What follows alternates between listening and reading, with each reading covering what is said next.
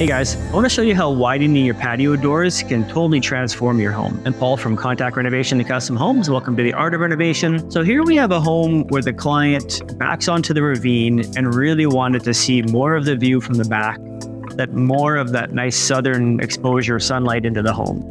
And originally they had just 2 sliding doors and didn't let enough light in for them. So in this particular instance, we opened this entire wall up, put in a new beam and a couple of posts, and took it from a standard 8-foot wide sliding door setup to its now 12-foot wide quad system. So it really opens up the back wall of the house, really gives way better line of sight.